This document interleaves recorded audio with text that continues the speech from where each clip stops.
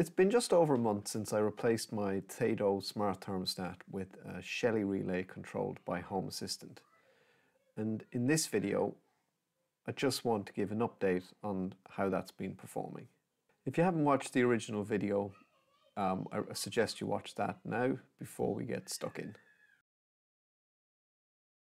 So let's start with the positives. First off, it's been rock solid in terms of reliability. I wasn't really worried because Home Assistant has been, really stable and it's really, really reliable. But it's nice to see that in practice, it's actually been as reliable as I hoped it would be. The weather's been cold enough for maybe the last 3 weeks or so for the heating to be required, and honestly, it hasn't put a foot wrong in that time. Secondly, the heating behavior itself has been really good. It hasn't overshot the specified temperature too much, and it kicks in quite early. I've got quite a narrow range configured for when it turns on and when it turns off, and that's something that's quite configurable within the generic thermostat itself. It's not very clever in any way. It doesn't have any features like TPI, which is a time and proportional integral, which can kind of turn your heating on and off in little bursts as you get closer to the target temperature. I haven't got anything like that. I think it's helped by the fact that I'm using quite a low flow temperature, so that means that the heat transfer is reasonably slow in terms of warming up the rooms, so it kind of cuts off well in time and doesn't really have a chance to overshoot. I think that's called thermal inertia or something like that, but it hasn't really been a problem. So this is an example of the last week, the week's worth of testing with the main heating in the house. So you can see the generic thermostat tracks the three different, so it tracks the current temperature, whether the heating is on or off, and the target temperature.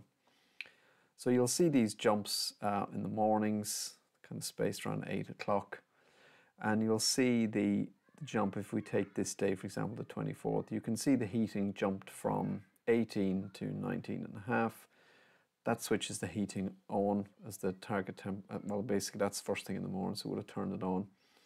And you'll see the temperature rising, and it reaches sort of 19.9, and then it turns off, and it doesn't actually overshoot that. So it doesn't kind of go up to sort of 20.5 or 21, because we've just put enough heat into the house, and then that will start to drop. And then it kind of levels around. So it'll be things like solar gain and other bits will be affecting the average temperature in the house. And then as we sort of come into the evening, again, I think I bumped the temperature there a little bit. That's an example of when we might have been a little bit chilly. So I bumped it by maybe ½ degree, and then that'll shoot on. And again, whilst it does sort of overshoot, it doesn't really overshoot it massively before it switches off, and then it will drop down. And now for the not so good. The main problem I had initially with the generic thermostat is it has no capability for scheduling built into it. So for the first week or two, I was basically getting up and I was having to turn the heating on. So I would just switch it from a sleep preset to the home preset, and then the heating would turn on and warm the house up. I get up quite early, so that meant that the house was plenty warm by the time my wife and kids got up, but it did mean that I was getting out of bed into a chilly house. So that wasn't really fair on me, maybe. So what I wanted to do was look at how I could introduce some proper scheduling. I found a really good component, a scheduling component. I'll put a link to that in the description. It's an integration, and it's a kind of PC UI. So that worked out really well. You can specify the times, you can turn them on and off. And I've been using that to essentially turn the heating on first thing in the morning at like maybe 5 a.m, 5:30 a.m. And that means the house is up to temp. Then I had an automation for turning it off. And originally I had that set, I was kind of setting that at 10 o'clock. But I remembered that one of the problems I had doing that, when I was using the TADO or even the Nest before that, was that sometimes we don't go to bed at 10 o'clock. So we would end up with the heating would turn off, and then maybe by 11, the room had cooled down enough that we started to get chilly. So what I did was, instead of using a schedule to turn it off, I moved everything over to my sort of good night button. So beside my bed, I've got a Zigbee button, and whoever's the last adult to go to bed just pushes that once. And presently that would just turn off all the lights. But I've extended that now so that it will also switch the heating to the sleep mode. Sorry, the sleep preset. And that's been great. So in addition to that, I have also set an automation that will turn it off at midnight. So it will set it to sleep at midnight on the off chance that we forget to push that button. You know, if all the lights are off already, we sometimes forget. So that will just mean that come midnight, it'll switch it into the sleep preset, which just drops the temperature back a few degrees. The second issue was the lack of physical controls. Now, initially, when I set this up, I really didn't think this would be a problem, because I didn't really think we ever adjusted the TADO, aside from, you know, if it was late at night and I had to, you know, the heating had turned off, we'd have to nip out and knock it up a few degrees.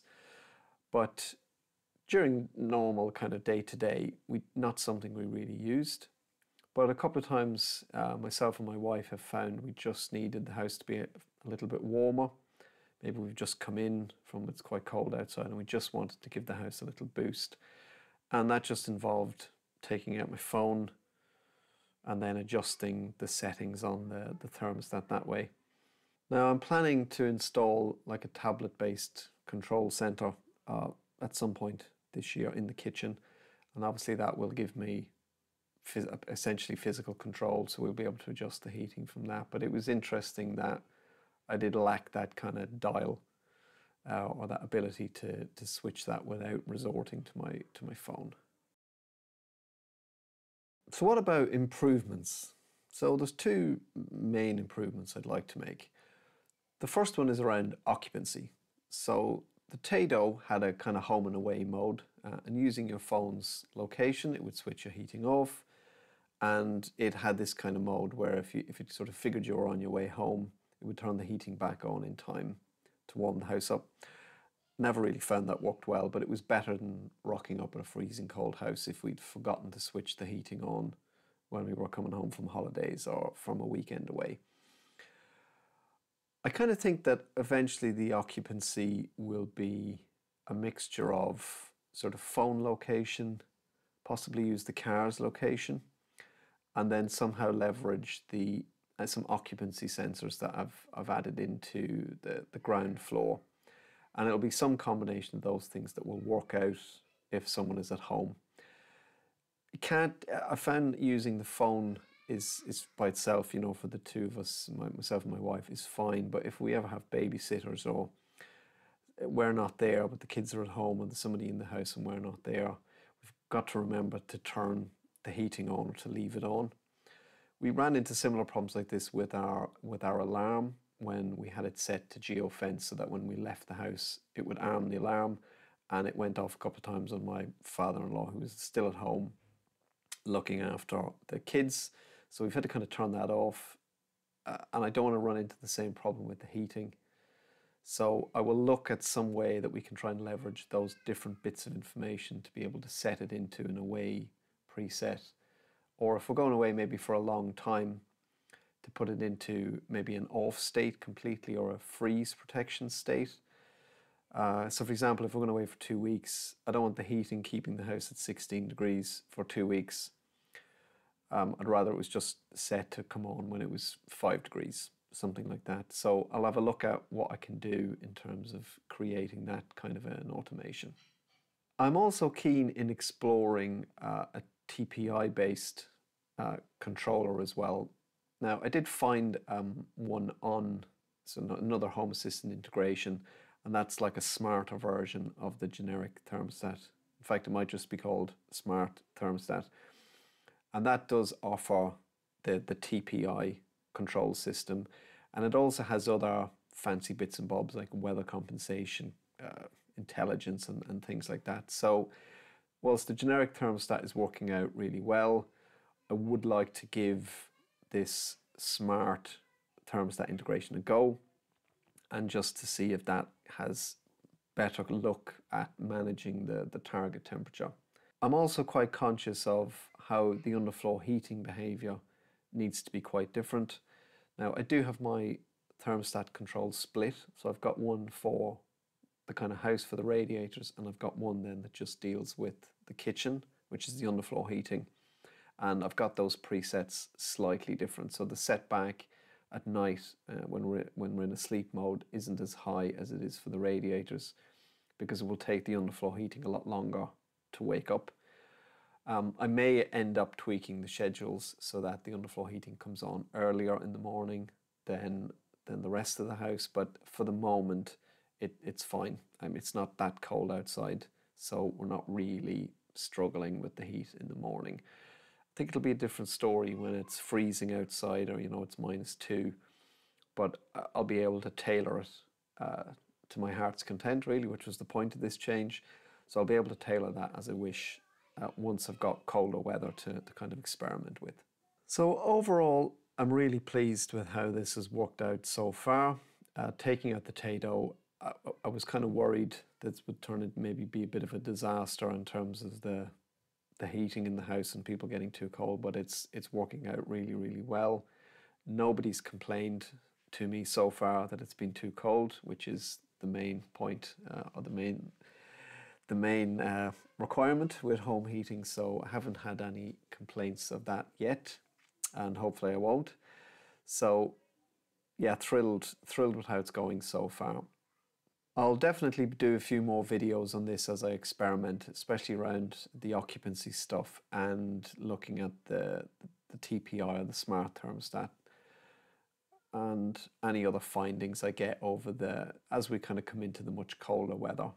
I'm really interested to see how the overshooting and things behave. So how the actual the generic thermostat just handles this.